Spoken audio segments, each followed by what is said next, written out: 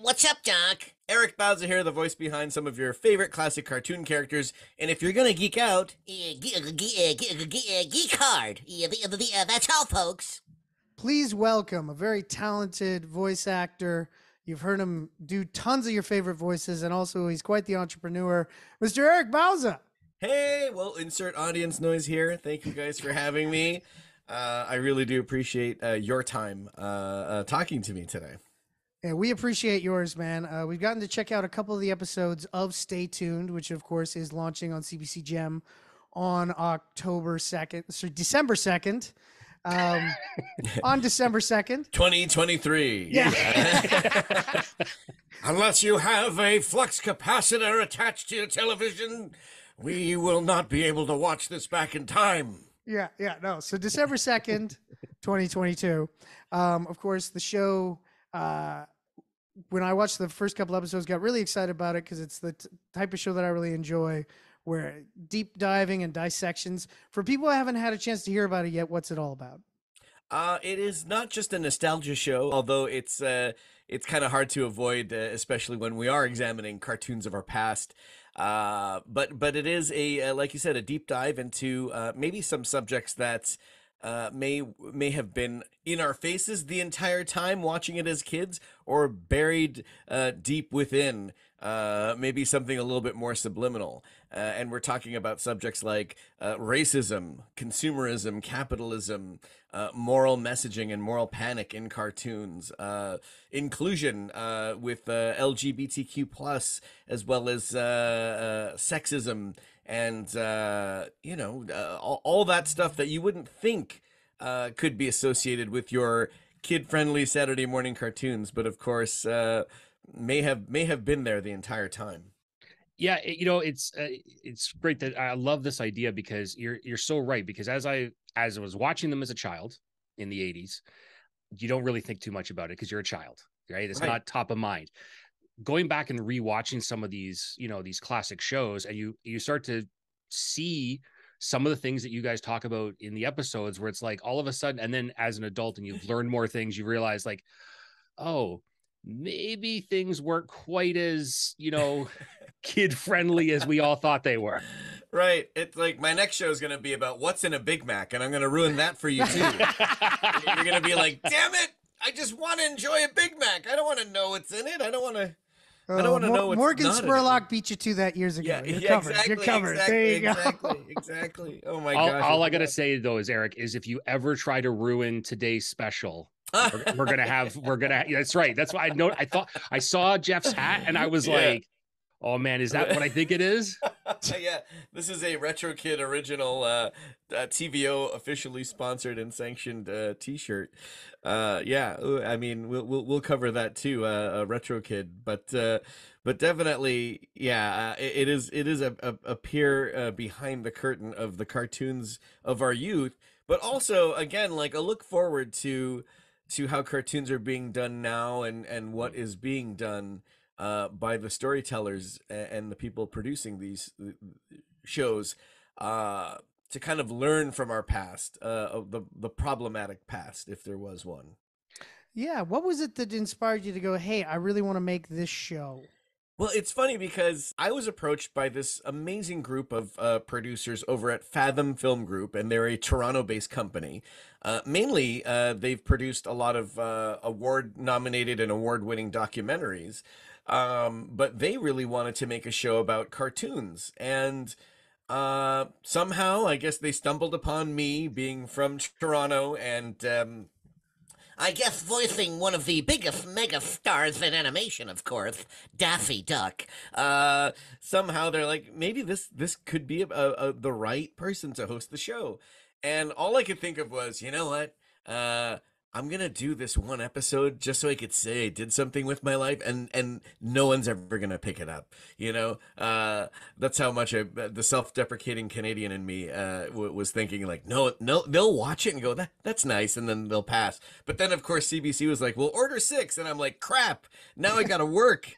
Now I actually have to work. I gotta learn and brush up on these subjects, and no, it was a great experience getting to work with the Fathom Film Group. They are without a doubt, with their, you know, writing staff, and I was included in brainstorm and shape every episode. Um, you know, I can only hope that we get another season. And also I was just shocked to learn that each episode's only 22 minutes. The amount of information we jam pack into 22 minutes versus the 44-minute format is insane. And also with 3 guests is kind of crazy to think that we covered as much as we could. Thank God for YouTube channels and Instagram where maybe you will find the extended versions of those interviews, or any person that didn't make the cut for an episode. You will find their extended interview on our social media platforms for sure. So keep an eye out for that.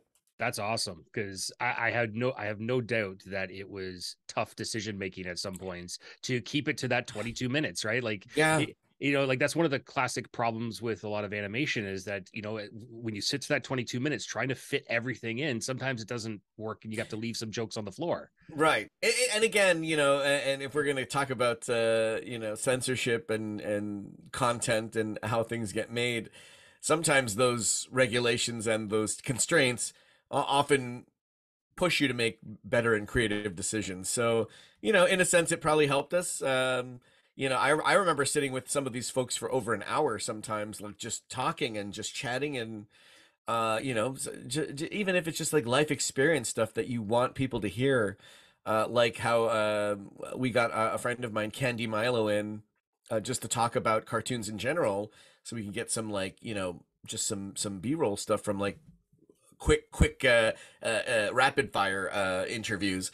But we ended up talking about like her audition, like on Tiny Toons, and how Spielberg picked her, and you know, like all this like interesting stuff that as a kid I grew up watching half of the people that I work with, and to think that I got to work with them in the last 15 to 20 years, and then on this show get to interview them for a show that I have on CBC. This whole year, this, you know, the last 3 years have definitely been a fever dream for everyone on planet Earth. You know, with the pandemic and all. Driving down the 101 freeway in a red Dodge Challenger like Glenn from The Walking Dead was definitely something that I did, looking for toilet paper, of course. But I never thought it would result in the last 3-4 years would end up with a TV show on CBC Gem about cartoons, something that I absolutely love. Well, Yeah, it's crazy. And you've got like a murderer's row of voice actors featured in this, all the way up and down the card. You know, of course, you got Cree Summer in there. You got Tara Strong. You got a bunch of great ones. But of course, I'd have to say there's probably one interview that you did during it that now is even more extra special. You did about a year ago with Mr. Kevin Conroy. Kevin Conroy. I knew you had to bring it up because, I mean, he's the man, the Batman of the hour, and he was always so gracious with his time with me, and always so kind.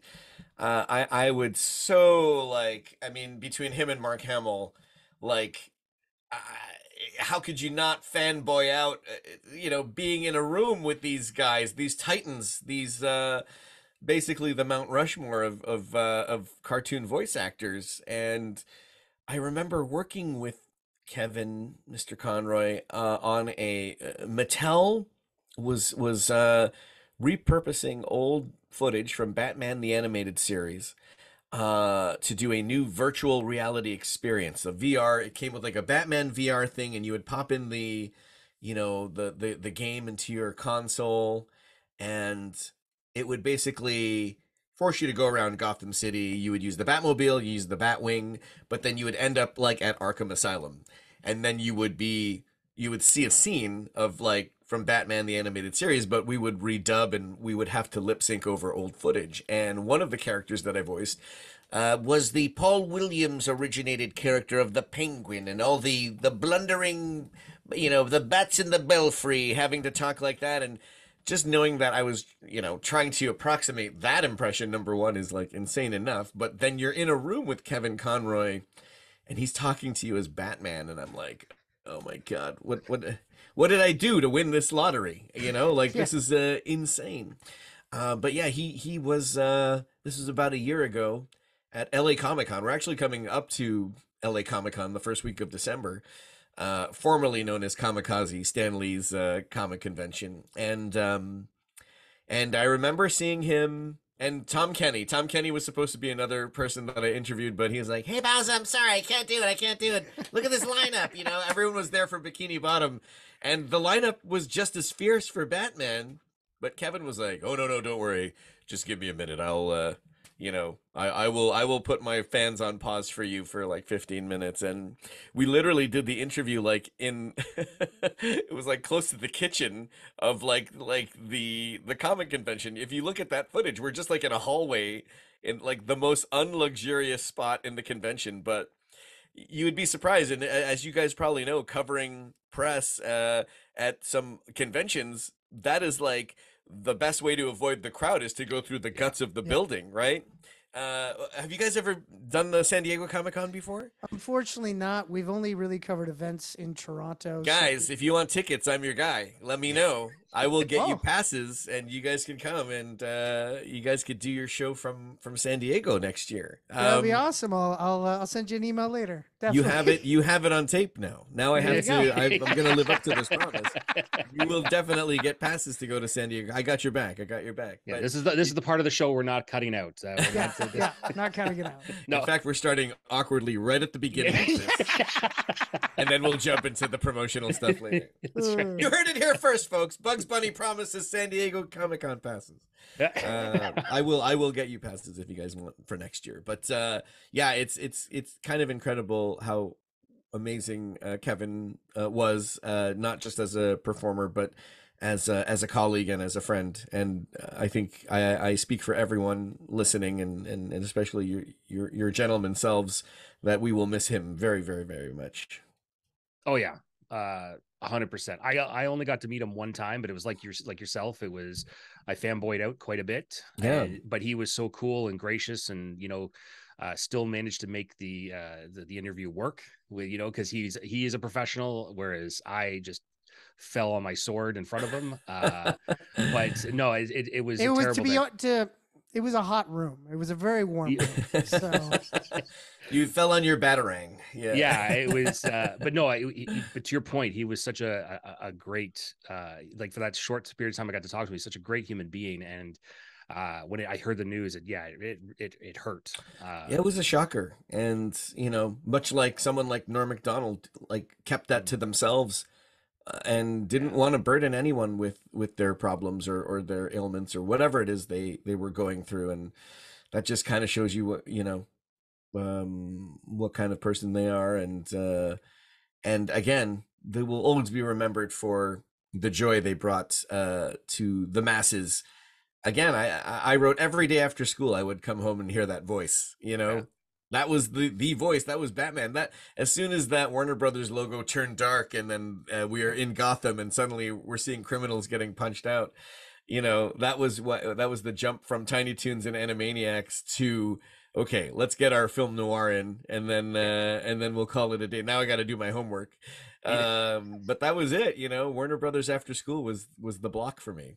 Yeah, I know for sure. And and to your point, like this talk of Kevin and his impact, and like hearing not only yourself, but we've heard since his passing, the number of people talking about him, both colleagues, but also the fans. And yourself working in the industry, like now for a few years, you've gained your also your little cadre of fans that love your work. Has it sunk into you how much your career impacts other people? Like the show talks about a lot about this as well, but like the characters you were voicing, which for some people, quote unquote, is work, becomes this doorway to people just feel like they know you, even though it's not your face. They just hear a version of your voice. Well, I think now with even this television show, that'll definitely change things. I won't be able to go and buy a bag of apples at the local Metro grocery store now. I've lost that veil of secrecy, that anonymity, and it's fine. I love talking to the people that I'm catering to, talking to the fans, and I'm sure you guys feel the same way when you meet people that listen to your show. And, you know, that's what you make. That's why you're doing this, right? You're kind of doing this not just for yourselves, for the pure joy of it, but to entertain people and kind of like build that community. And that kind of comes hand in hand when you're making cartoons. No matter how secretive that lifestyle you've chosen, it's not the on-camera world, but like you're still putting something out there for people to listen to and enjoy. And when anyone comes up to me and says, recognizes me or spots me out, it happened at CN Tower last night. I was just literally trying to take my son to the aquarium, and they closed early for a private event. And for the first time in 3 years, I was able to kind of just walk up to CN Tower and get a ticket. I used to work there. I worked there from 96 to 98. I was the elevator guy.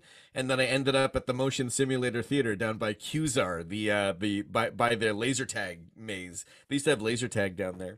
It's also where I met Kurt Russell and his kids for the first time. Oh wow! Before I had that radio appearance with him. But yeah, it was funny. One of the guys that worked there was like, "Are you do the voice of Bugs Bunny, right?" And I'm like, "Yeah." And he kind of like, and he was an employee at the tower. He's like, "I'm so sorry, how unprofessional I did. You know, I don't want to disturb you and your kid." I was like, I don't care. This is great. You know, like, good for you. You recognize me. Your prize is a selfie. And he asked me for a picture, and I did a voice for him and the rest of the staff. And you know, I used to take drunk people down from the CN Tower at New Year's Eve. That was like the worst shift, was New Year's Eve in an elevator, looking at Toronto from my little glass window.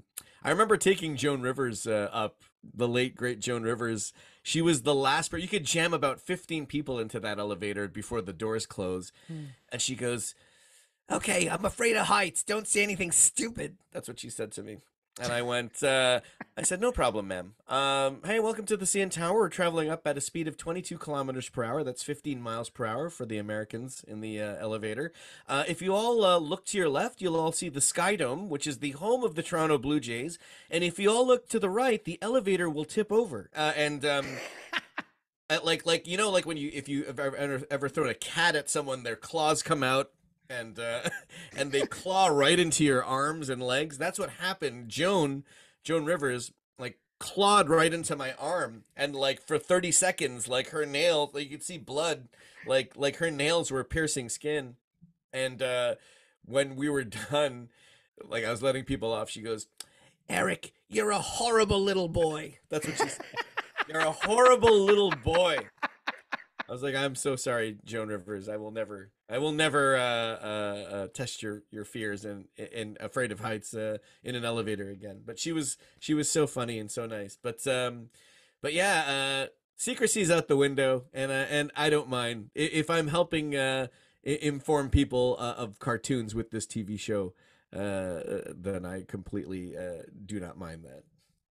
Of course not. Definitely not. But of course, you know, again, we talked about you voiceovers for cartoons, but as the mediums grow, you've gotten to branch out into other different patterns. And this past week, just before Thanksgiving, was released the Daffy Duck and Bugs Bunny Thanksgiving Road Trip podcast. Yes, yeah. The funny thing is that's been like up for about a year now. We did it last year. We didn't have any media coverage. It kind of came and went, and it's still up on HBO Max. And I did it with Story Pirates. They produce long play podcast / radio plays with well-known intellectual property, and Looney Tunes just happened to be on their docket to produce a story of how Daffy Duck unknowingly wants to become the Thanksgiving bird. He doesn't know. "I don't know why I'm not the center of attention on Thanksgiving and why the turkey is the mascot, but it should be me. So, sure, Daff, no problem. We can make that happen for you if you really want." You know, Bugs knows that the turkey gets eaten, but Daffy does not, and he tries everything in his power to change the course of tradition and become the official Thanksgiving bird. Well, there you go. My God. Now, was it, aside from being a voice actor, and we've kind of touched on this already, you are an entrepreneur. You are Yes. one of the founders of Retro Kid. That's correct. the fine merchandise that it is with some of you talked before about nostalgia. This really taps into nostalgia. Oh, absolutely. Not just any specific kind of nostalgia, but Canadian nostalgia, if we're going to get finite about it. My old high school best buddy, Steve Gaskin, and I were always, we always had a competition between ourselves and our group of friends of who could walk into a room with the best graphic t-shirt. And I was of the era that where you wore a cartoon shirt, you're a bit of a nerd. People would be like, why are you wearing a Who Shot Mr. Burns t-shirt? How weird. You know, I used to get all of my cartoon shirts from the It store, if you guys remember that. Store, It store. And that was at Fairview Mall. They had one at Scarborough Town Center. They had one at Eaton Center, I think. And even they had one out in Oshawa Center too. Oshawa Center too? Yeah. Sweet. And Pickering. They were Pickering everywhere. Town Center. Yeah. I know in downtown Toronto, specifically at the Eaton Center, they also had a joke store called Mr. Green Jeans that was attached to the Mr. Green Jeans restaurant, but I might be dating myself there. But I ate at the restaurant, didn't know about the joke shop. That's where I got my fart spray and fake dog poo from when I was running low on supplies. You know, as a child prankster from the 90s. Taking my cues from Kevin McAllister and the kid from Problem Child. But yeah, I used to get all my cartoon shirts from the It store, and they kind of came and went. And I mean, there would be some places like what was the name of that one on Queen Street? I think it might still be there. Black Market.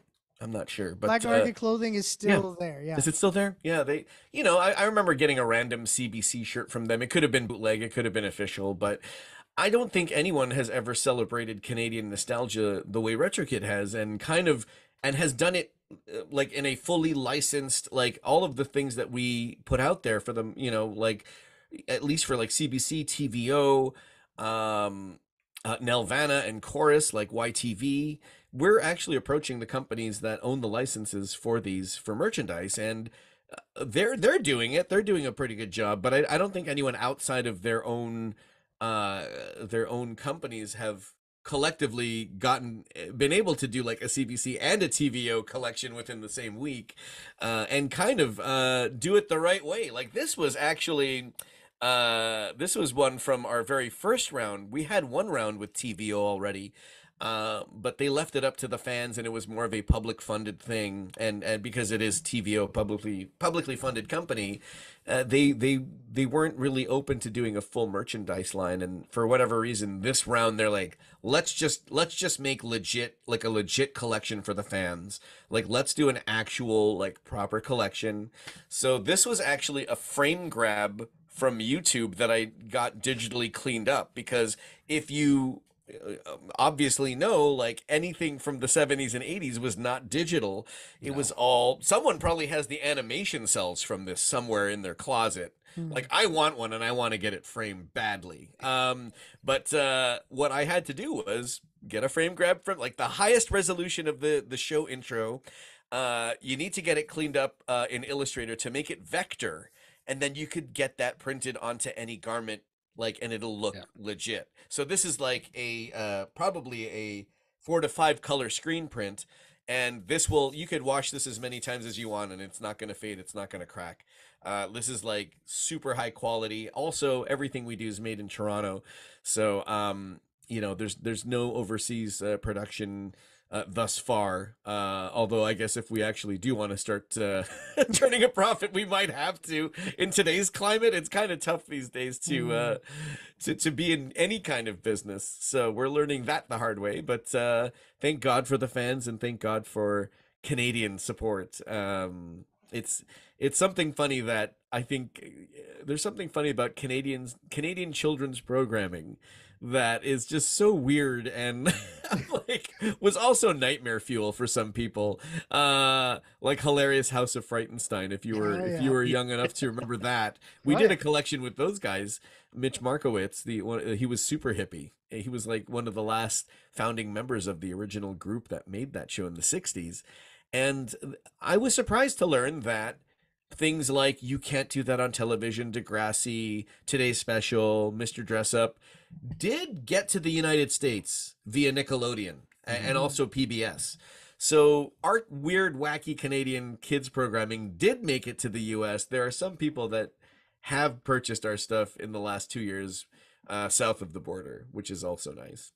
Oh yeah, totally. It always makes me laugh when I hear Americans talk about some of these shows, Yeah. because the way they talk about it is as if everyone around them thinks they're insane and that these shows never existed, right? Because when you start, like to your point, when you start explaining something like the raccoons or today's special or any of the other infinite number of things that we like, hilarious House of Frankenstein, you start trying to explain these concepts to people, and they think that you've done like a ridiculous amount of acid because it doesn't make any sense. I'm sure that's how these shows were made, under a ridiculous amount of acid. Ridiculous amount of acid, definitely. But yeah, you have to understand that when the person leaves, they put on the Pokeroo costume and are Pokeroo, right? Yeah. They're like, yeah, sure, buddy. Is that indica or sativa you're smoking when you watch this? Yeah. Or here's this magic hat that turns a plastic mannequin into a real live person, but only at night. Yeah. Who talks like, to... No. Casey was the puppet that could talk but couldn't move his mouth. Finnegan was the puppet that could move his mouth but couldn't talk. Yeah. Well, he could talk. He just chose to whisper. Yes. He whispered into Casey's ear. Yeah. Oh my God. So good. Yeah, no, great stuff. I actually, looking at the merch you got coming on December 1st, really liking that Beachcomber stuff. That looks pretty good. Oh yeah, like we had the Beachcombers toque before, and now we're like, we got to do a shirt, because we did a Danger Bay shirt that did really well. Again, another one of these just so bizarre. I have a few ideas for the Littlest Hobo, which was that German Shepherd. That Like, I got some good shirt ideas for that. But again, there's just so much stuff that like we have yet to even scratch the surface of. That I want to bring to the Canadian masses. So you have a Camp Caribou. Oh yes. My God, Camp Caribou! Caribou was a huge one, and we got the blessing from the original campers on that. And again, it's just an honor to. I want to do Sharon, Lois, and Bram. I want to do the Elephant Show. I want to do. Gosh, there's still so much stuff on YTV, some pretty obscure stuff. I want to do the Toothbrush Family if we have access to that. Oh my God, yeah. Like, I would love to produce. I'd love to produce Toothbrush Family action figures. That would be cool. How bizarre would that be? It's like, here's a family of inanimate toiletries. here's a brush, here's a bar of soap with eyes on it. I don't know. There's just something about we could do Smoggies. That's another one. Smoggies. Again, we did Inspector Gadget. That was a huge Canadian co-production. Police Academy, the animated series, was another. I want an animated Tackleberry shirt from Police Academy. Who? Me? Just me? Okay, fine. Maybe just me.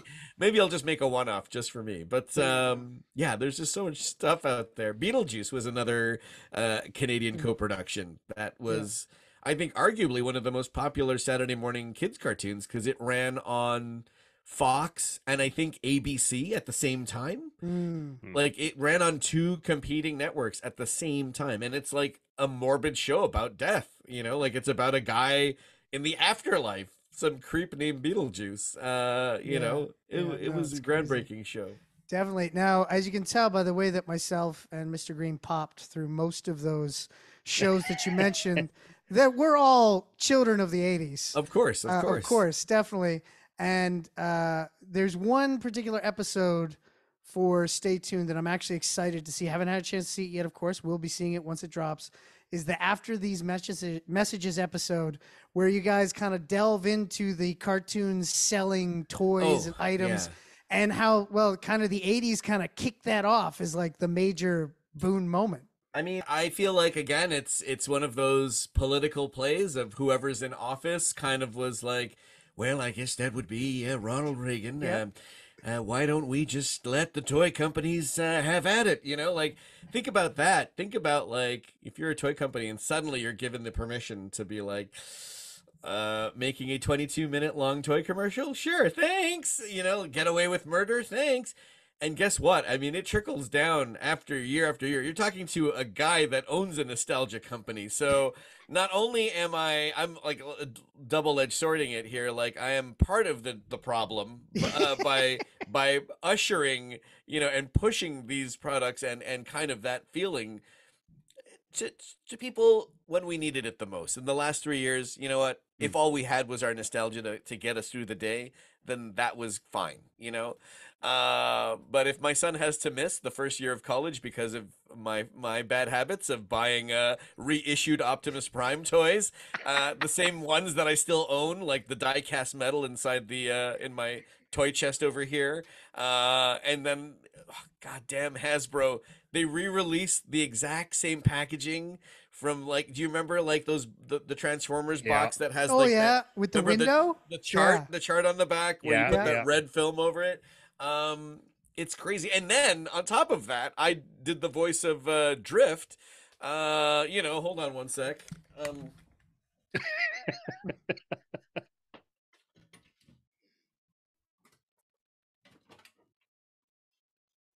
It's like I can't win. I can't win because if they reissue these toys, there's probably a good chance that I've probably voiced them. And if I voice them, there's probably a good chance that I'm gonna buy them.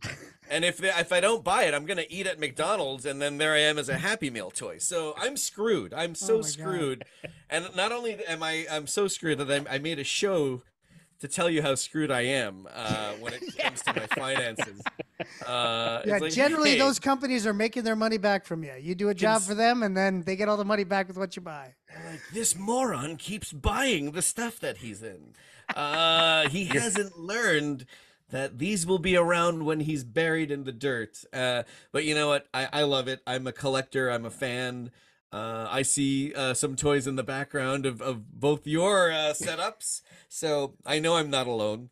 But yeah, the consumerism episode is actually a really good one. And again, I am the cat eating its tail in this scenario where I am so screwed like forever and ever and ever because these characters keep coming back. And that's another thing I was talking about too in some interviews was that it seems to be that kids programming or kids animation is like it's reboots central. Like there's no way to escape it.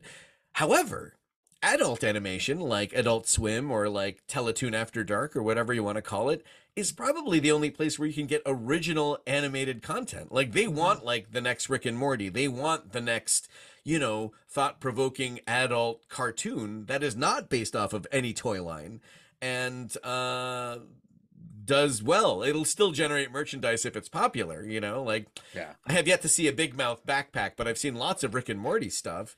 But like, yeah, it seems to be like kids cartoons is, intellectual property city.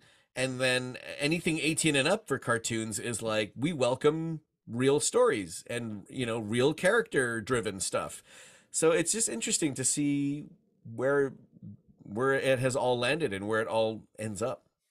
Oh yeah, to your point, right? Like He-Man's come back.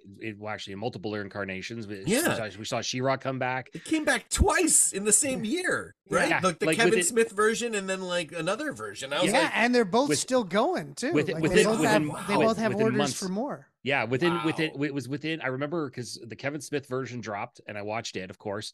And I watched it, and then it was like I think it was another version came out. Yeah, and it was about a kid, right? A kid finding the. Yeah, it's a younger Adam. And they play with it. It's a different animation style. Yeah. But that was only like maybe 4 weeks after the end of Smith's version or something like that. It was very, very quick. And I was This is where we are. And I learned it being like Tiger Claw on the 2012 version of Ninja Turtles and then Splinter on the same version of Rise, where they announced. And again, it's just so funny how the public is and the audience is these days. Because I remember when the CG reboot, the 2012 Ninja Turtles came out, and people freaked out when they're like, "You gave the turtles 3 toes, instead of just 2. Like, how dare you?" And then like when they announced that they're canceling it after 5 years, people were like, "Don't cancel my Ninja Turtles!" Now it's suddenly their Ninja Turtles. But I remember like I was like, "Oh damn." they announced, they're like, we're so sorry, we're canceling the 2012 Turtles, but don't worry, we're gonna give you this new version called Rise. And then people like already hated it immediately because they're like, how dare you give us something new that we just got used to this after 5 years, and you're gonna give us this new thing. So I feel like Rise got a bum rap right at the beginning, but again, now it has had time to breathe. They dropped this amazing movie on Netflix, and people are like, so any chance we can get a third season of Rise? You know, like, Yeah. but now it's like, Seth Rogen's TMNT. I think they should all talk like Michelangelo. Yeah, I don't know what he has in store for us. I don't know what he has in store for us, but I'm sure it's going to be great. Well, it's amazing what you just talked about because it's so utterly true, especially all fandoms. But I've noticed it, obviously in animation is the, I how dare you remake this thing? It was perfect the way it was. Then they remake it, then they watch it, and they're like, they hate watch for a while, and then it, like to your point, it becomes their favorite thing in the universe when you cancel it, and then and then the new thing comes out, and then it's just rinse and repeat again. It's like it's a crazy concept. It's like they have to do that mainly to create new toys, right? I mean, at the end of the day, especially with something like Ninja Turtles, you kind of have to do it. But I was just here like last week. I was here for the Toronto Animation Festival, and the very last panel for Taffy was a Rise of the TMNT panel. And the fans came out, and there were people crying, like, because we showed extended clips and versions of things that they had seen already in the movie on Netflix and from the show. And it was just touching. It was so nice. And I kind of dubbed the panel as the rap party because we never, the end of the show happened during COVID, and we never really got to celebrate the end of the show.